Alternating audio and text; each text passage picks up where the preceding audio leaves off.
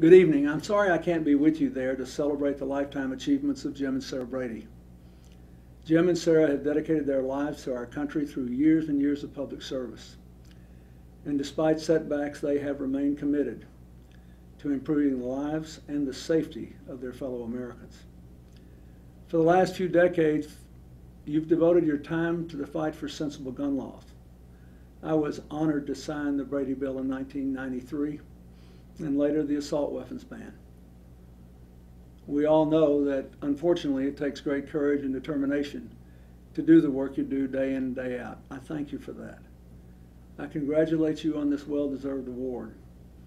And I hope everybody who's there celebrating with you tonight will continue to reach out and talk to people about what we could do to make America a safer place, what we could do to stop all those drug runners that are killing members of the Mexican army, giving their lives to keep drugs out of our kids' bodies from being better armed than the army. We've got a lot of serious issues to face as a country: the deficit, the cost of health care, our ability to invest in our future.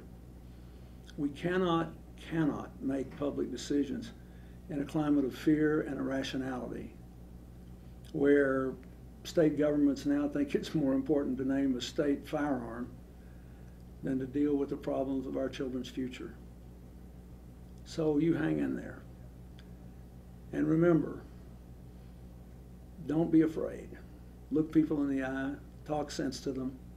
We made it work, and we can make it work again. God bless you, Jim and Sarah. Thank you for all of us.